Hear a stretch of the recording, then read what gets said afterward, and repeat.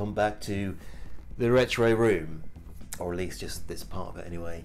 So it's been a while since I've been in front of camera, so I thought I would do this little bit in front of camera just for a change, rather than just me wave my arms about like an idiot behind the camera. So in last week's video, for those who did not see it, I did say that now and again I will be stepping away from the Batman content, not because I'm bored of it or anything like that. Believe me, I could talk about Batman 24/7.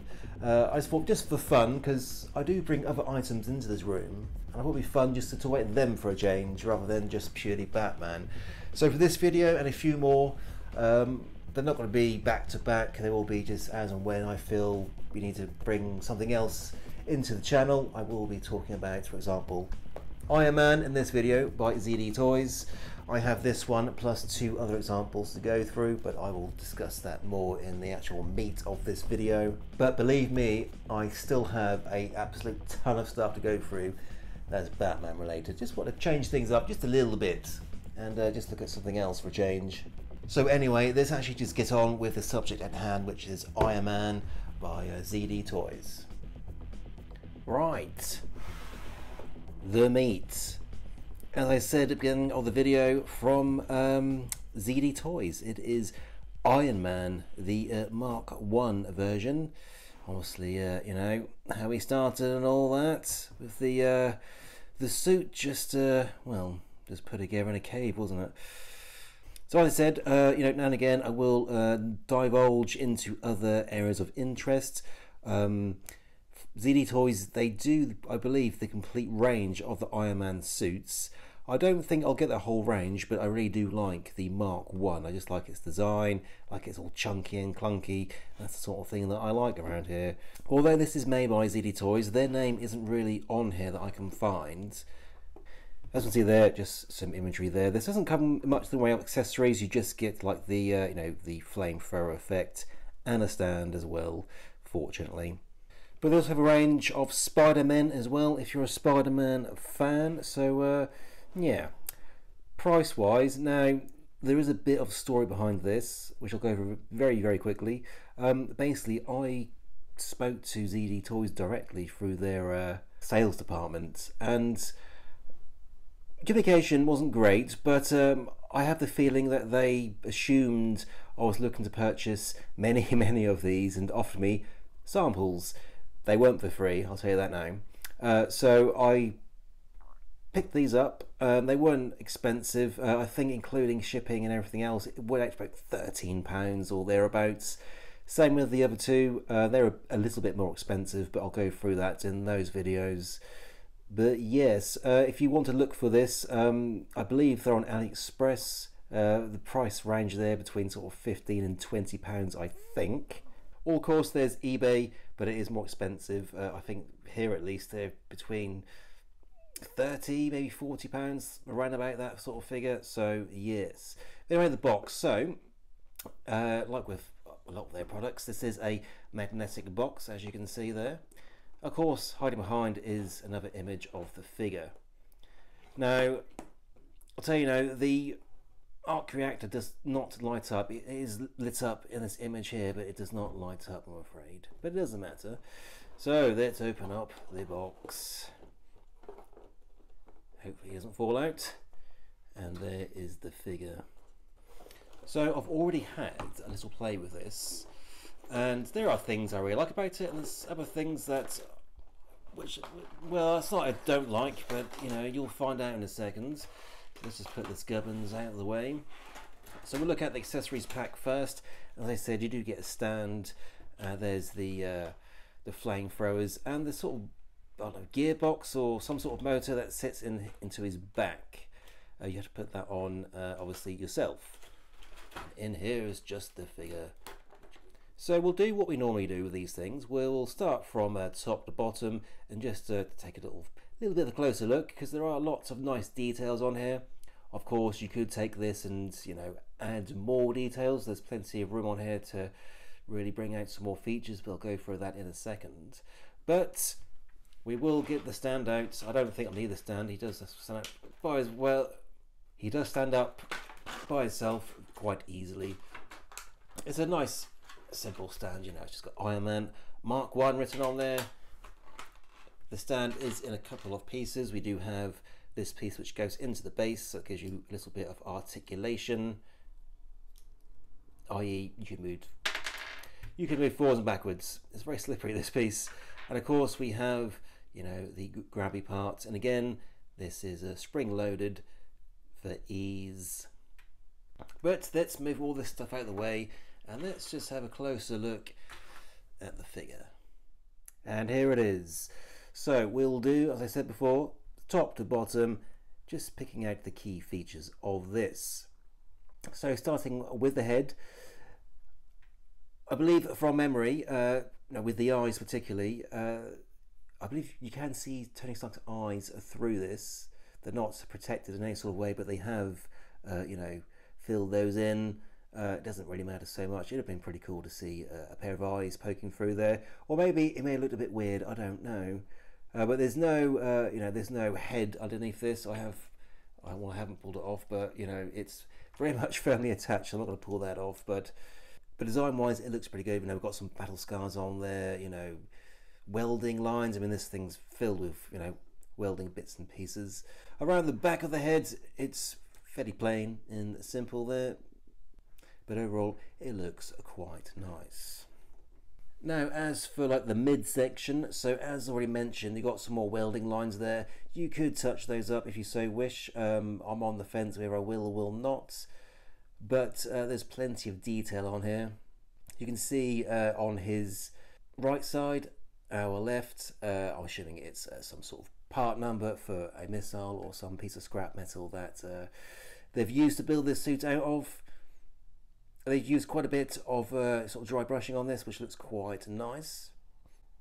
As for the arc reactor itself, as I said earlier, it does not light up. There's certainly nothing on instructions. I used a translator app to read that further in, and there's no battery. There's nothing. It's just plain like that, which is a bit of a shame. I suppose if you're clever, you could paint that up in some way to make it look like it's glowing, or you could, if you're really clever, fit it out with some electrics. But this looks like it could be quite tricky to pull apart, but it still looks fine as it is. And then the sort of waist area, again, we've got the welding lines, the dry brushing, some old paint there from something that they've used to knock this up. Lots of details around the waist with the little notches. And then for his legs, so they're not symmetrical, they are slightly different from each other. As you can see there, this side is more of a rounded piece, this one's more of a flat one. It's nice to have something that isn't completely symmetrical. I quite like that. Of course, he's got these really clunky shoes, which I think look quite funny. But you can see like a bit of Tony's leg and a part of his shoe just in there. Looks, there is some exposure there.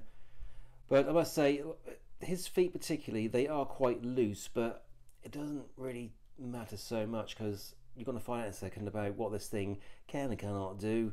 But underneath the feet, it's just it's fairly straightforward there. Just some rivets and some grippage. For the arms, again, they aren't exactly the same. For his right arm, we do have like I assume that's a gas bottle of some sort for his flame throwing feature, which is just on the bottom there.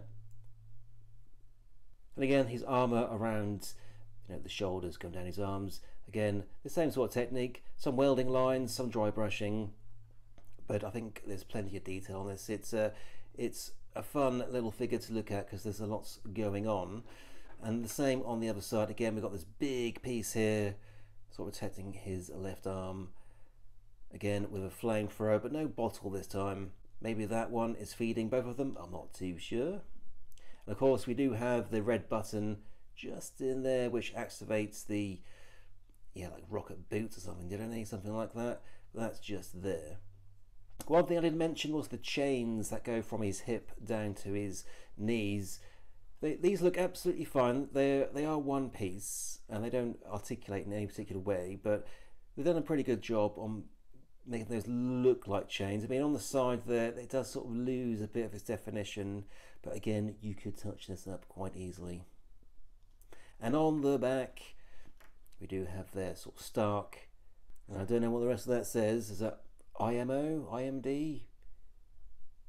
I can't quite make that out, but it definitely says start there. So obviously they've used some components, small welling lines, and then we do have this gap on his back where the sort of box of gubbins go, which I'm going to do right now because this is one little area that I do have an issue with. So here is the box of gubbins, very basically painted. It's just this part here and a little bit on this cylinder, which is they've sort of put any sort of extra paint on. The rest of it's been, you know, painted grey. I assume that's, yeah, it's a motor of some kind to fire up his arc reactor. As you can see, there are shapes in his back on both sides which correspond with some shapes on the back of this. Now I have played around with it, and it's not a great fit, and this does quite often pop out. But so that you heard it click, well, I hope you heard it click. It's definitely on, but once you start moving around to get them into certain positions, that does tend to pop out, I find. So you may want to secure that in by other means, but for video purposes I'll leave it as it is. So that's more or less, you know, the bare bones of the figure. And of course this does come with a couple of accessories, which are these. These are the well, they're supposed to look like flames from his flamethrower, but I mean, to be honest, it just looks like a tree in autumn. Now this is one thing I probably will do with these, and just, you know, add some smoky effects to this, because it just look quite right to me. It just, yeah, honestly, it look, he's holding a bush and the leaves are obviously turning into the orangey red colour they normally do in autumn. But obviously these do attach to the figure, and again there's some issues with it. Now I think these are directional, because if you look at these, there are some, you know, they're not perfectly straight, they are bending away, so I think they go inwards, I believe. So we'll try this one, his right hand side. This might go in his left arm then, because that's not fitting in there. That's not in there. These are shaped, but oh, there we go. One in there, and we'll put the other in like that. There we go.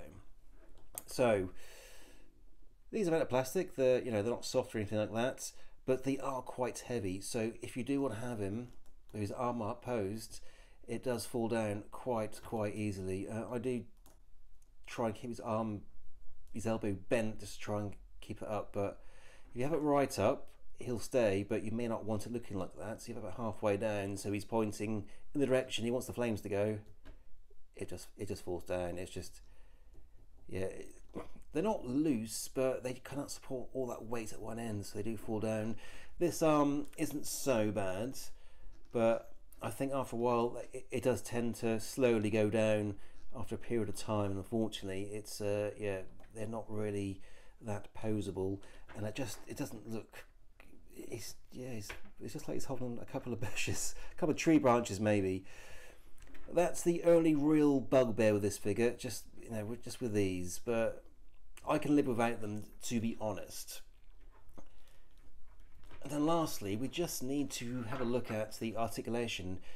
Now, because of the design of this, it's obviously going to be very restrictive, because it's, as I say, a very chunky, bulky figure, but he can move. So obviously his arms have a very good, you know, range of movement. The elbows, they're not too bad. So you can see on this one, that's about the limit for that elbow. It's about 70-80 degrees, I guess, and this side's even worse. As we can see there, it's just yeah, that's your lot. So you can't really get an awful lot of movement, but I think this thing can move enough to satisfy, you know, your displaying needs. It looks pretty cool like that, but again, I can't really have this on because it's just gonna drop down. So I have tried to get him in that pose like he is in the film, when I think one of these chains gets shot at and it snaps, and he does fall to one knee. As you can see that his knees do move really well, actually. They've got plenty of room to move, but it's just this foot, it tends to want to, because it's so loose, it wants to bend right back and doesn't look quite right. But trying to get him into that pose, It's not impossible, but you have to be patient. And again, if I get into shot properly, you see that his foot doesn't look quite right. But he will get there. Just a little bit of encouragement, and there he is. Yeah, anyway, so now you're thinking, oh, I'll use the stand to support him. But that's the other problem, because you've got him in this position, you've sort of blocked most of the access for this, so it can't actually, there's nowhere for this to grip. If you are careful, you can thread it through just behind his legs like that. But then you've got the issue of actually trying to mount this onto the stand, and it doesn't really quite work, and then you've got to rearrange his leg. Yeah, it doesn't look as nice as it does if he's just freestanding. Like I say, it can be done. It's just this foot doesn't look quite right, obviously. I don't know how you would go about sorting that out, but it depends what you're looking for. But I think there's plenty of possibility in this. Maybe just be a little bit patient. Now, I said lastly, but we've actually haven't had a proper look at the stand, so we'll quickly go through that. So it's going to go one way, so we've got a thin end that end and a fat end that end. So we put the fat end in that end, like so. We simply push that section on there like so. Just bend that back. You do have to bend this back quite a bit. And then we'll just get him on there, just like that. I do like the spring features in these. They are extremely useful. And there he is. So, the Iron Man Mk.1 suit. You know, even if I did pay full retail price for this, I'd still be quite happy. It's there's plenty of detail on this. Okay, the accessories, you know, they're not brilliant, and they're obviously too heavy, you know, for him to keep up. But you could make your own adjustments to get those to work, and I would recommend painting these up because it just doesn't look quite right, in my own opinion. So there we are, from ZD Toys. It is the Mk.1 suit from Iron Man. Overall, a very nice figure, loads of detail, but there's still a little bit left on there for you to, you know, make better if you wanted to. But out of the box, I think it looks really nice. But thank you for watching. Normal Batman content will be resuming in the next video, and I'll probably bring back in the ZD Toy stuff after that, and we'll do that for a little while and see how we get on. Anyway, thank you so much for watching. If you're new around these parts, please do consider subscribing. And until the next one, I'll see you later. It's Matt in the retro room. Join Matt in the retro room. Watch Matt in his retro room. Subscribe for more and stay tuned.